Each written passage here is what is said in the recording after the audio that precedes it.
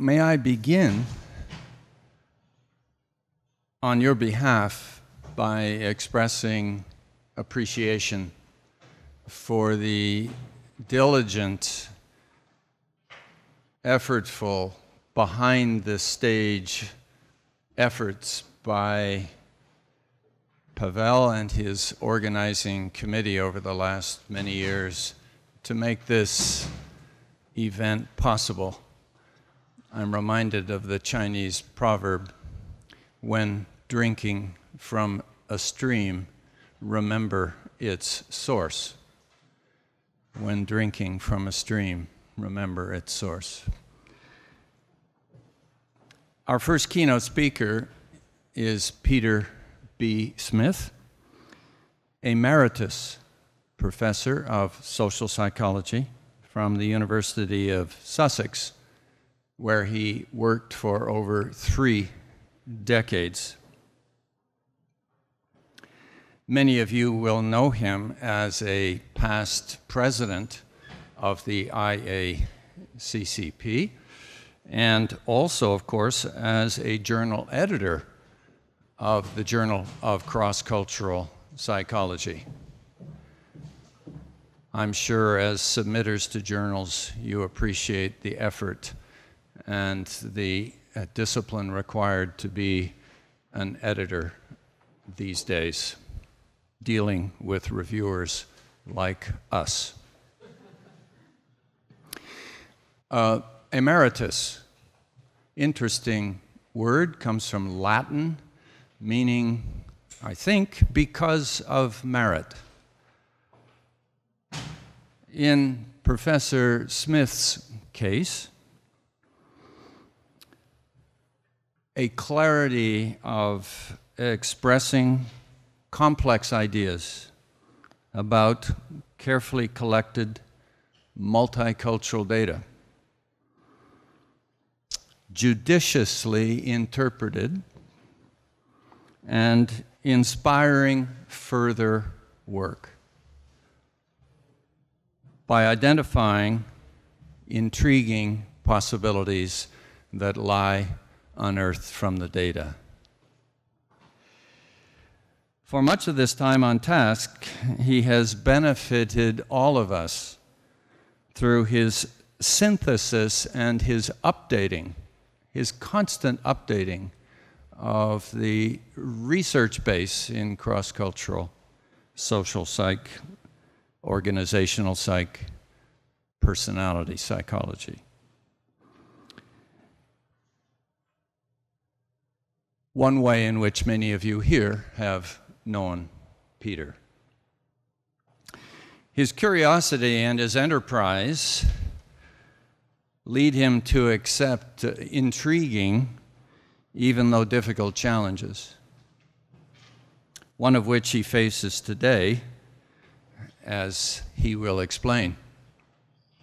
I, for one, have listened to Peter speak at conferences for 3 decades, and I'm still in the room, still eager to see what he has produced.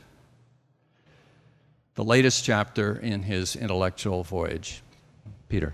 Always enjoy listening to what you say, although I never know what it's going to be. It's always something unexpected. When Pavel approached me in Nagoya and asked me to give this talk, he said, "Peter, come to Warsaw and talk about Brexit." And I said, no, I absolutely am not going to do that. It is much too raw and much too painful an issue for me to address, since the conference in Nagoya was only a month after Brexit was first voted for.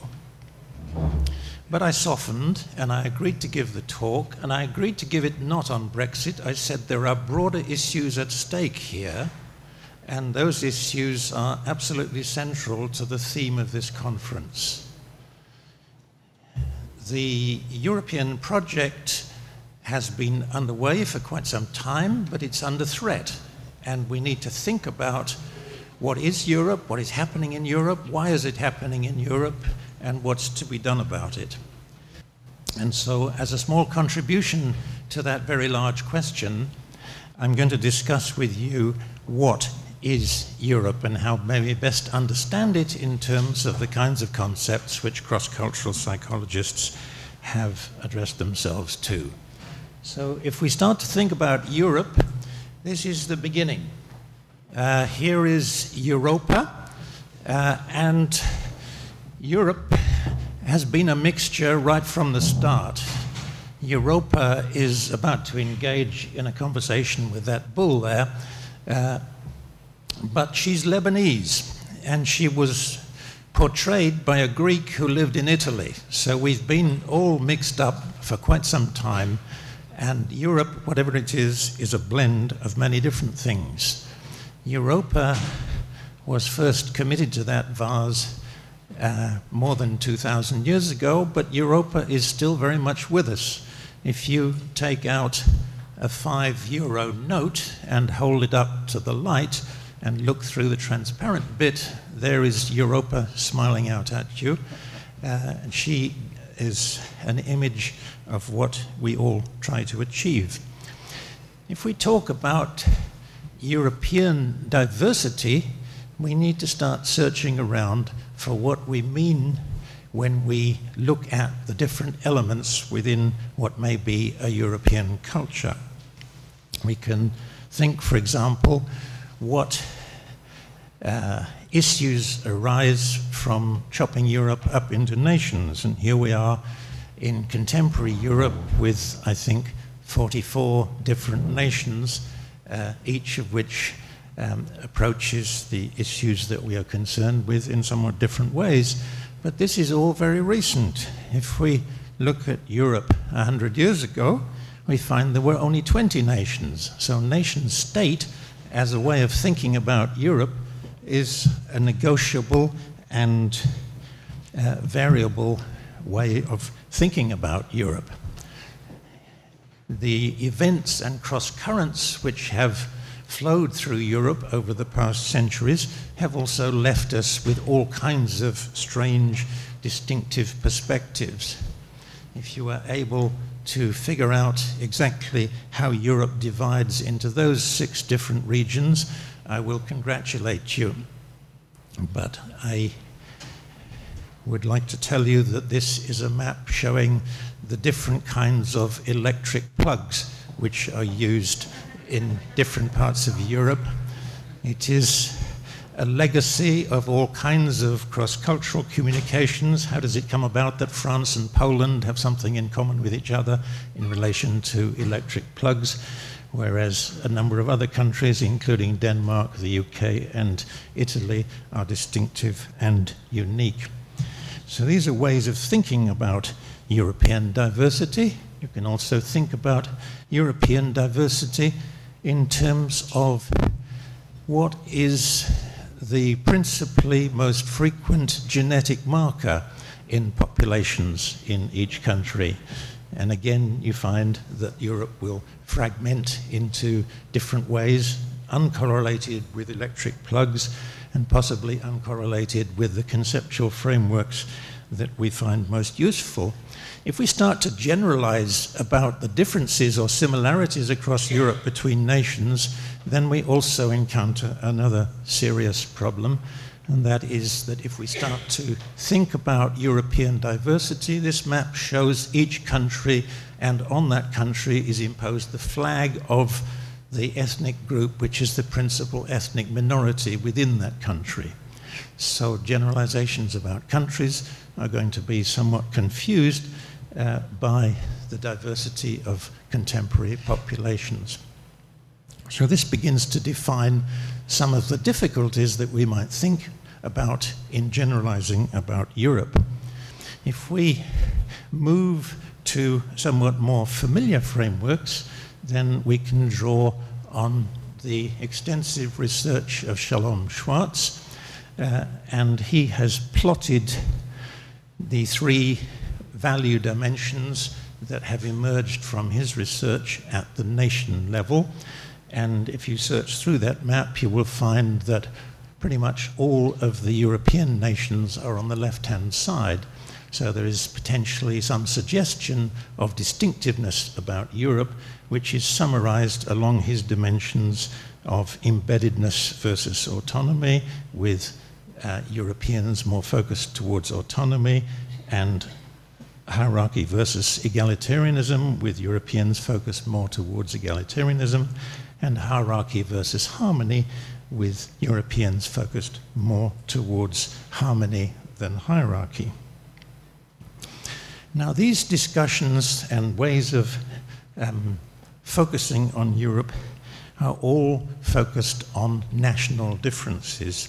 If you look for differences, you probably find them, but that leaves open the question of whether there are some universalities which are overlooked when we focus only on differences. So what I want to do is I want to think about the extent to which Europe can be characterized in terms of this concept which psychologists have recently become interested in, which is unpronounceable, and I will need to explain to some of you what it means: entitativity. In other words, does Europe have some unity of meaning?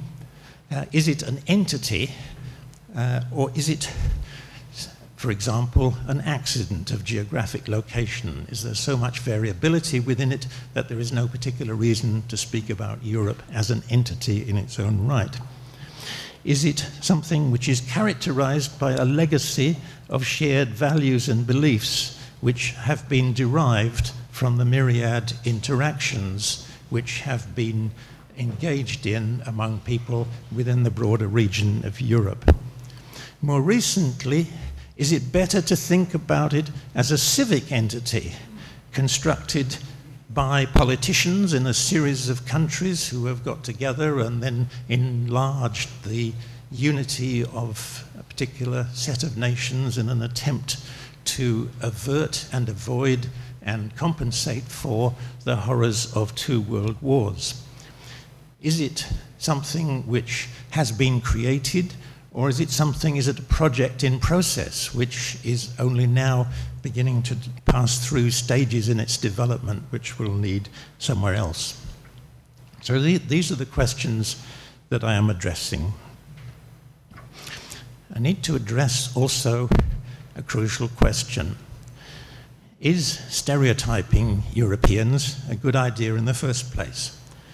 We have probably had rather more comparisons between the East and the West in cross-cultural psychology than we can comfortably accommodate.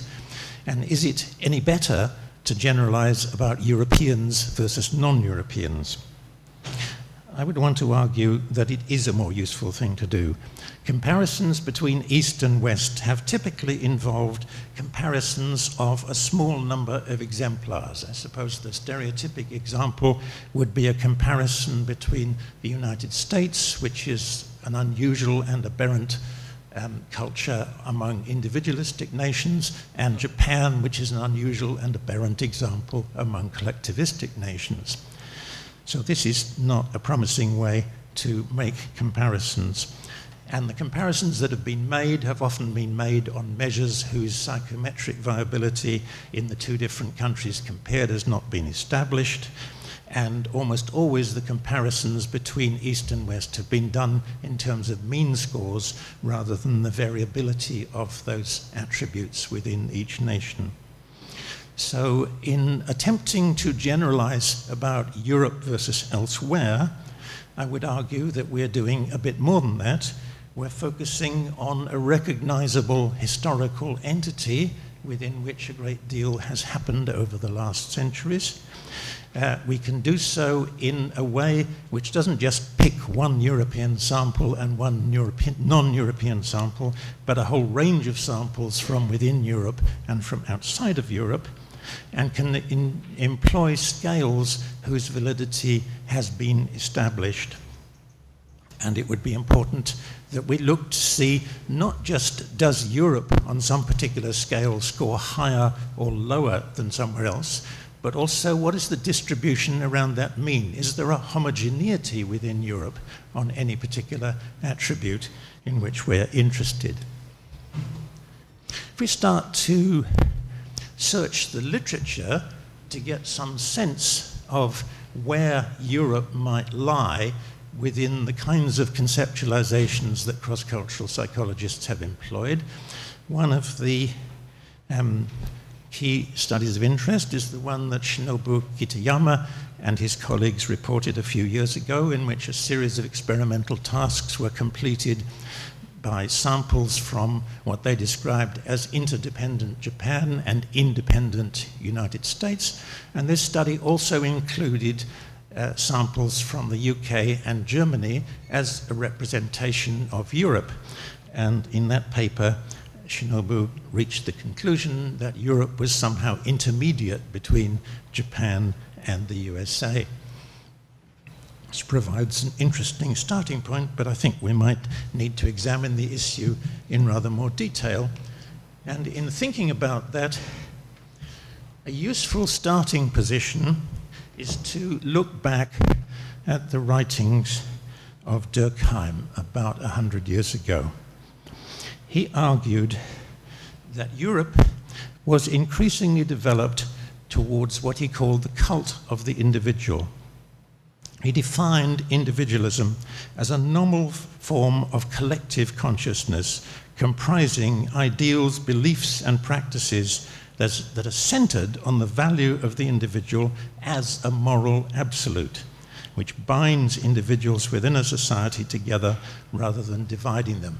In other words, the individual is valued in a collective context, and that valuing of the individual can occur because an established societal structure is created in which it is okay to trust strangers because of the way in which society has evolved in a collective manner.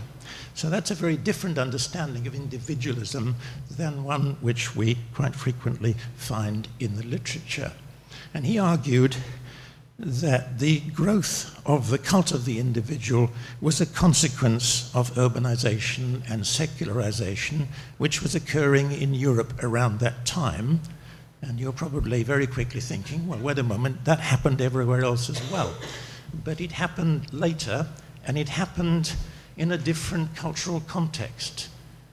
Urbanization in Europe occurred around the Industrial Revolution and its consequences, and in most of the rest of the world, those same processes occurred in a post-colonial context where Europe had colonized most of the rest of the world, and the growth of urbanization and industrialization was conducted in a different way that could conceivably have different consequences.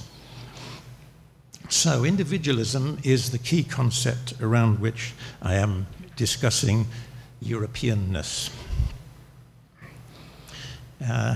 Did individualism disappear during the communist period in Eastern Europe? If we're going to characterize Europe as a whole, we need to consider issues of this kind, and so I want to refer to a study that Ivana Markova and her colleagues did a few years ago, in which they examined the social representations of the individual in 3 East European, or I think they would want to call themselves Central European nations, and France, England, and Scotland.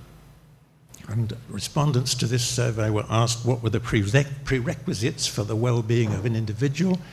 And the first factor that came out of that relatively qualitative study was that the answers were very similar from Eastern and Western European samples. In both cases, they emphasized the importance of human rights, freedom, democracy, minority rights, and peace. So there was some preliminary evidence that individualism continued to be valued in both Eastern, Central, and Western Europe. Now, the hypotheses of the study that I'm going to describe to you are 3. Firstly, that Europeans are more individualistic than non-Europeans. Secondly, that there is less variance in individualism within Europe than in the rest of the world. And thirdly, that individualistic Europeans will identify more strongly with being Europeans who are not individualistic. Now, by choosing individualism as the key concept in this study, I connect rather directly with what has been the major preoccupation of cross-cultural psychologists over the past several decades, namely this obsessive concern with the dimension of individualism and collectivism. It is the preeminent dimension. It's been resistant to reinterpretation. Different people try to argue that it means different things, to the point where we sometimes begin to wonder what it means at all. And there are all kinds of issues to do with the valid measurement of what we consider to be individualism or collectivism, contingent on the way in which different people have interpreted it in different ways. Now, despite that ambiguity, if we look at the results of some of the major cross-national surveys influenced by the pioneering work of Geert Hofstede, you see his 4 dimensions are listed across the top of that chart: power, distance, uncertainty, avoidance, individualism, collectivism, masculinity, femininity. And then you look to see what happened when the various researches done by Shalom Schwartz, by myself and my colleagues in the World Values Survey and in the Globe Project, how closely did the way that nations were characterized match the characterization achieved by Geert Hofstede. And those correlation coefficients in red are all argument for concurrent validity. They show the same nations scoring high and low on these different studies, even though individualism and collectivism was measured in different ways. There's only one anomaly down the bottom, which is indicated in blue, where the Globe studies measure of uncertainty avoidance correlated with power distance positively and individualism, collectivism negatively.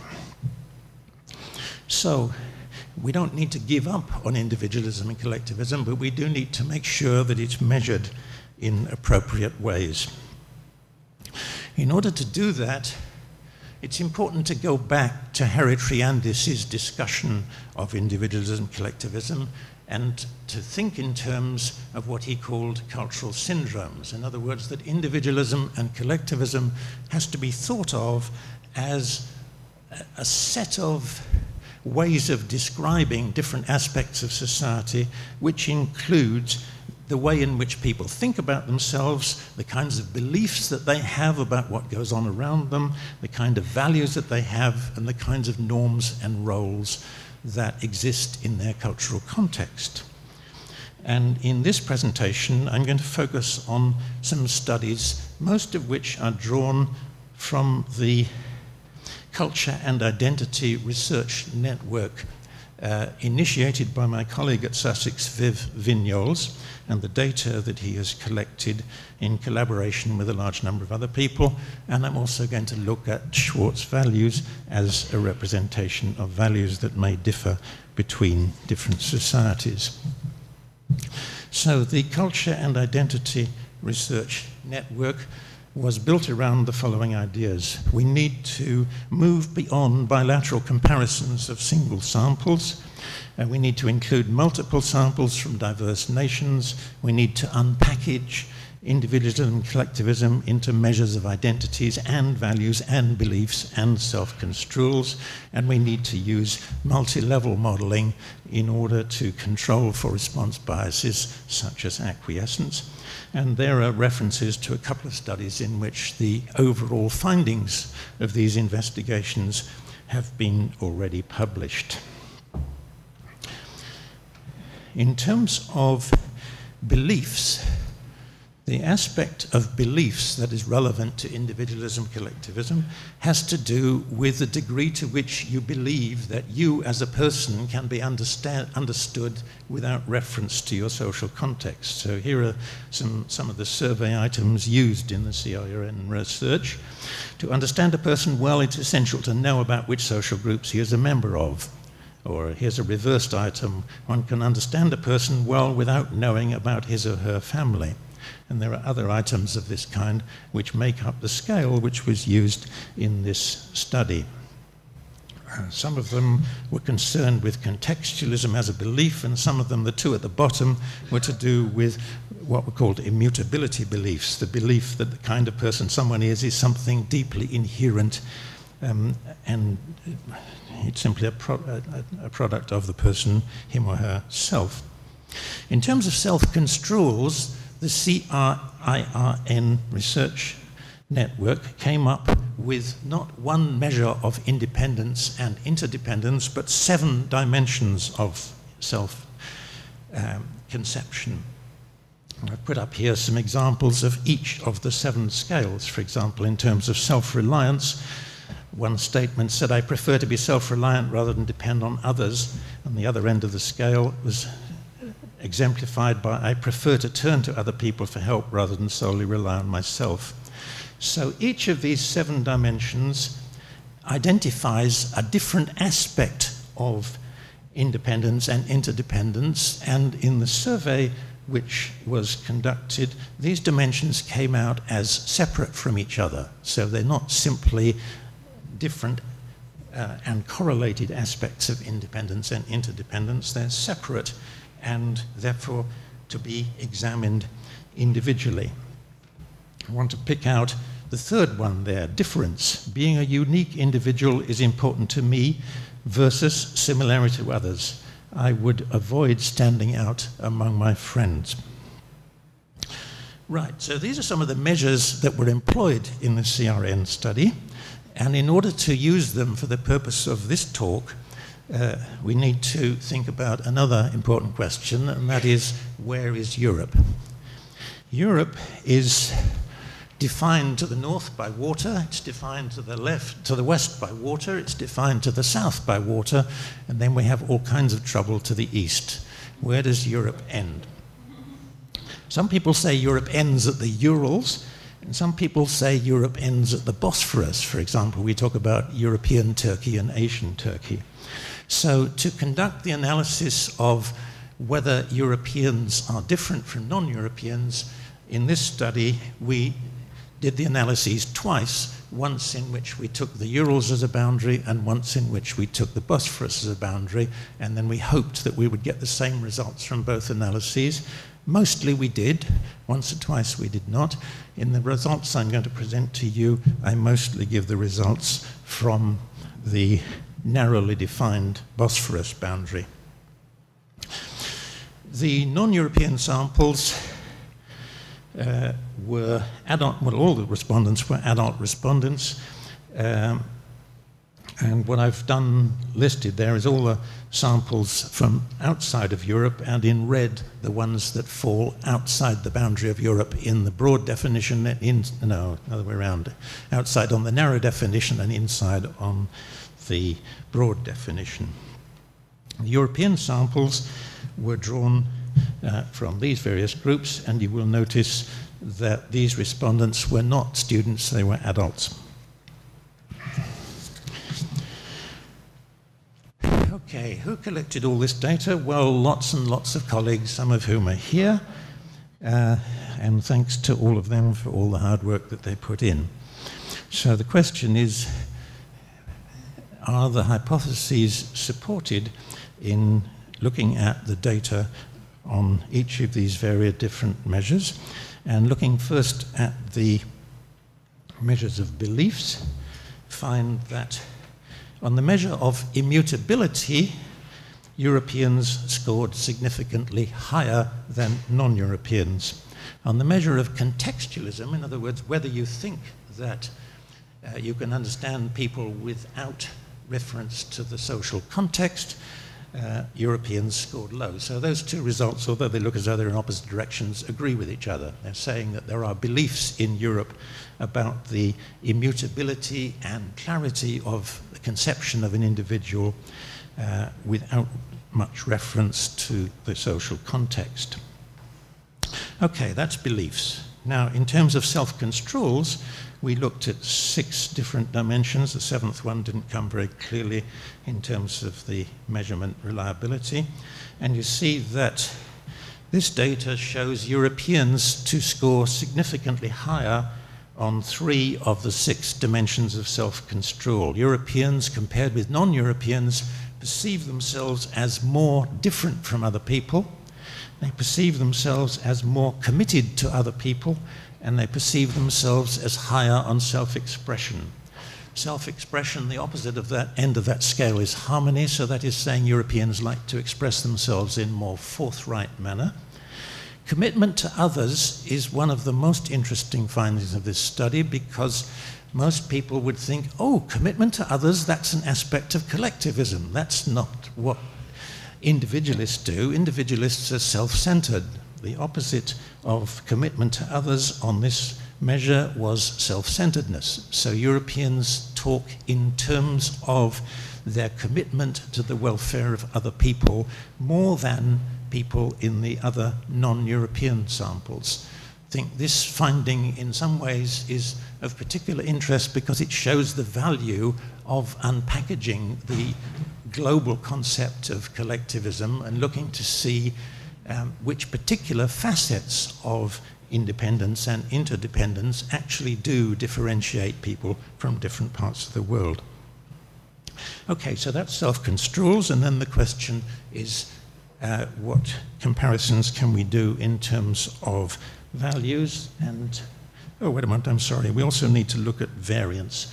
Variance in contextualism, you see that the non-Europeans showed much greater variability in contextualism, both on the measure of immutability and on the measure of contextualism, so that supports the expectations that we had. And if you look at the variance in self-construals, you see that, again, there is very much more variance in the non-European sample than there is in the European sample, but the variance on the other two measures for which the mean was significantly different, there is no significance of the variance. Now, in terms of values, this Schwartz values delineation of different dimensions is probably very familiar to all of you. And what we found within this database was that Europeans scored significantly higher on autonomy, and they scored significantly higher on egalitarianism and harmony. And the variance was not significant.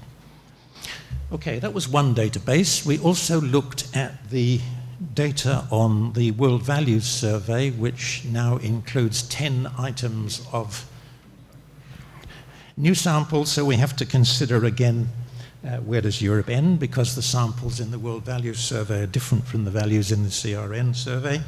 In this case, the samples here from Europe and from the rest of the world, I haven't listed them all, but there were lots and lots of them, and this time we have 6 problematic nations who have to be either included or excluded. If we look at Schwartz values from the World Values Survey, this time there is no difference in autonomy, but there continues to be a significant difference in endorsement of egalitarian values. In the Schwartz Value Survey, we actually combined the dimensions of egalitarianism and mastery harmony. The variance in this case was significantly different, both for autonomy and for egalitarianism harmony. Okay, time goes by, and I should summarize the first half of my talk, and we see that there are some elements of distinctiveness, seeing people as immutable, yes, believing that one can understand a person with less relevance to context, yes, seeing oneself as distinctive, yes, seeing oneself as concerned for others, yes, and as expressive, certainly, and the WVS and CRAN values measures both give similar findings, so there's some replicability of the results. The variation in variance is not so great. Okay, so if Europeans are different, what are the implications and what is the relevance of that? Well, I want to look quickly at aspects of European distinctiveness. How committed are people to the European commitment? Are they committed for the same amount of, or the same reasons? And what factors favor convergence or divergence? Drawing on World Values Survey, we can see that mostly people from the different European countries are moderately lukewarm about the European community. 5-point scale, no country scores very much above 3. So the question is, does identification with the European community relate to the distinctive values which I've just shown in the previous slides characterize Europeans? And it turns out no. There are different reasons for identifying with the European community in terms of values. If you look at the right-hand side, you'll see a series of East European nations. Those nations in which openness to change was strongly endorsed are more identified with the European community, whereas in other nations further to the west, the findings are the other way around, and even in Sweden, significantly negative. If you look in terms of the Schwartz dimension of self-transcendence, you find the same thing, that the values associated with identification with being in Europe are different. Now, if you don't identify with being European, what do you identify with? Probably identify with your nationality. So I want to now report to you a study I did about 15 years ago in which we looked to see how strongly did students in different countries identify with being European or with their own nationality. And you see that at that time there were two samples in Germany and in Barcelona who identified more strongly with being European than they did with being their own nationality. I think there are distinctive reasons why Germans and Catalonians might go that way, but everybody else were more concerned with their nationality than with Europeanness. And if you look at the correlation between those measures, you see that the people in most countries who identified strongly with their nationality also identified strongly with being European, but in one country they didn't. So in 2000, British students in my university, a liberal, humane, cosmopolitan university, were already thinking that there was a choice between being European and being British. Okay, so what are the consequences of identifying with being European? Very interesting recent study that, hello, what's happened? Oh yes, how much is European identification changing over time? Well, it's remaining low in the UK, and in some other countries it's going up and down. I want to move on a bit. Here's an interesting, very recent study that Eva Green and other colleagues in Switzerland have just completed. They have looked at 22 different European nations and measured two things. Firstly, identification with being European, and secondly, the level of prejudice that they felt against immigrants. And they examined the variation in that correlation in relation to an index called MIPEX, which measures all sorts of aspects of governmental policy towards the inclusion of migrants within culture. And what they found, that the nations with less inclusive policies showed a stronger link between individual level identification with being European and prejudice. So there are consequences in terms of government policy, in terms of whether the European project can sustain levels of immigration. In order to understand that more fully, I want to talk about another important study that came out a few years ago, again sampling a whole series of European nations, and they asked people, what is the basis for your true nationality? Do you think nationality can be defined in terms of language, or your citizenship, or your ancestry? And they made a distinction between civic citizenship, that's based simply on being a citizen of one's country, or nations in which people thought that nationality was defined by essentialist concepts such as speaking the language.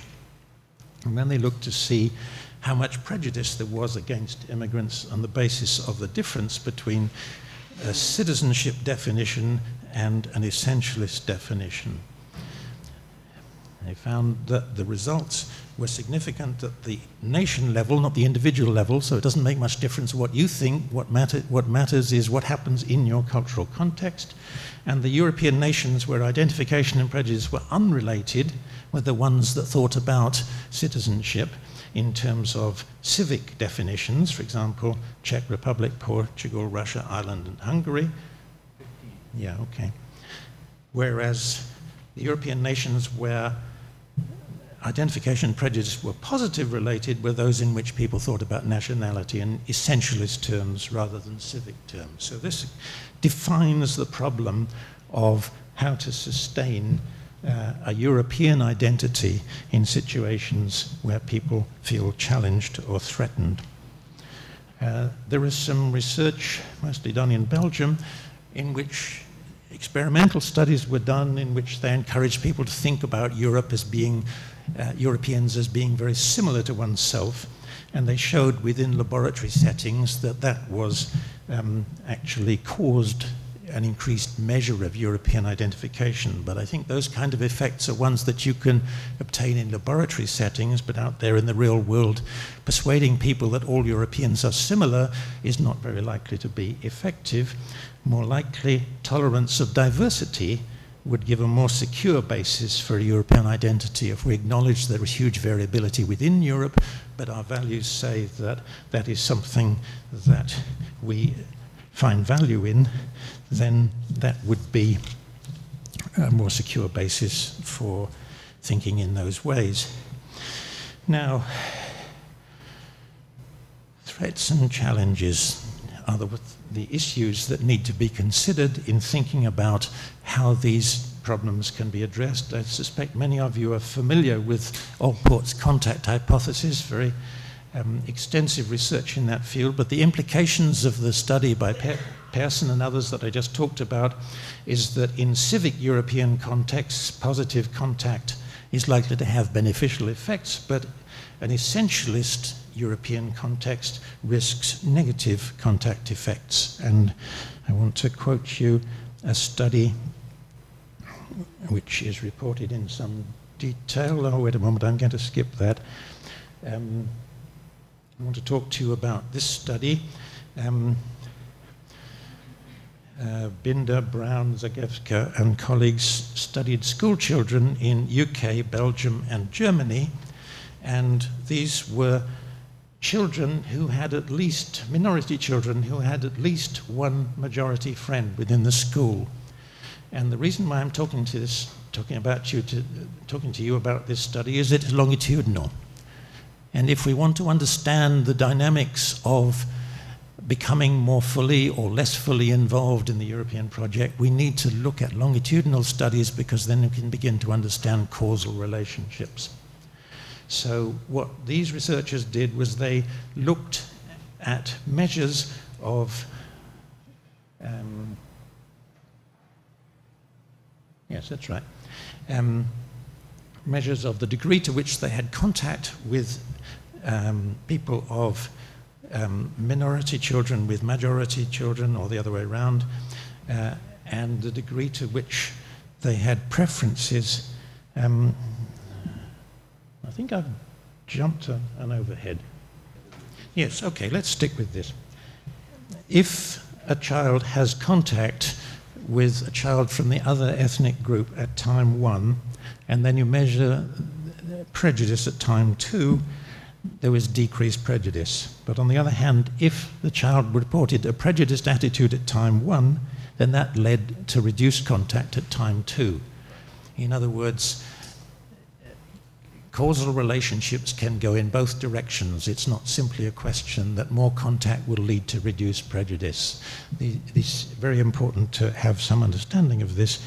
And if we look at this one, this is the same data set, but these are measures of preferences for acculturation. We find that high prejudice at time 1 led to a preference, in the majority respondents, it led to a preference for minority assimilation, whereas low prejudice led to a preference for minority culture maintenance. But in the minority respondents, the pattern is exactly the opposite way around. So again, we see a causal relationship which suggests a two-way issue. Now, these are situations in which contact between ethnic minority groups in different cultures elicit a whole range of different threats. And that's fine, I'll be done in 5. A variety of studies have looked to see the extent to which immigration is perceived as a threat in different countries, and it seems as though there are different results in different contexts. We find, for example, if you look at the one at the bottom there, the attitudes towards foreigners within German regions is unrelated to the actual percentage of foreigners, but predicted by the perceived percentage of foreigners. So there are issues to do with the way in which these issues are addressed. And I want to talk about that simply in order to satisfy Pavel's original suggestion that I should talk to you about Brexit. So here goes. The Brexit catastrophe. What happened in Britain? Why are we leaving the EU? At least I think we are. It's naturally not even quite clear yet whether we are or not. But if you look at the data from the Brexit vote in the UK, it says something very interesting about the nature of threat which drives these kind of issues, at least within the UK. Here we go. These are the election results in which we decided as a nation to leave. If you look on the left-hand side is the data for those who voted Remain. You look on the right-hand side, these are the data for in locations in which the majority voted to leave. And the dots on the chart are the results from particular voting districts within the UK. Up the left-hand side, you see the proportion of foreign-born population within the UK, and you see a counterintuitive result. The regions within the UK in which there were lots of foreigners voted to remain, and the regions within the UK in which there were very few foreigners voted to leave. So, how do we understand this process? What was happening? Notice in particular the region labelled as Boston on the far right-hand side. This is an area in the east of England in which large numbers of Polish people, some have settled permanently and others come on an annual basis for harvesting agricultural crops. This graph shows the same voting results, but this time the axis up the left-hand side shows the percentage of the population who arrived in the UK in the last 10 years. So in Boston, the increase in non-British population increased by 450% over those last 10 years, and the direction of the graph makes clear that this is a very plausible reason as to who voted in which way, that the recent increase of immigration was perceived as a threat by people in the areas of the UK who were not used to a heterogeneous population. So, I think this illustrates the more general question of threats that I referred to earlier. Okay, so now I need to summarize there we are. So, summarizing what I've been saying to you, firstly, compared to the rest of the world, those in European samples more strongly endorse egalitarian values. They see themselves as different from others. They see themselves as concerned for others. They understand others with less reference to context. And compared to the rest of the world, they vary less in egalitarian values. They vary less in their self-concepts for difference, and they vary less in their endorsement of no.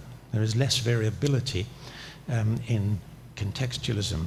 So these results refine and reflect Durkheim's understanding of the collective consciousness that arises through urbanization and secularization. Continuing my summary, the values of those who identify with being European differ between Eastern and Western Europe.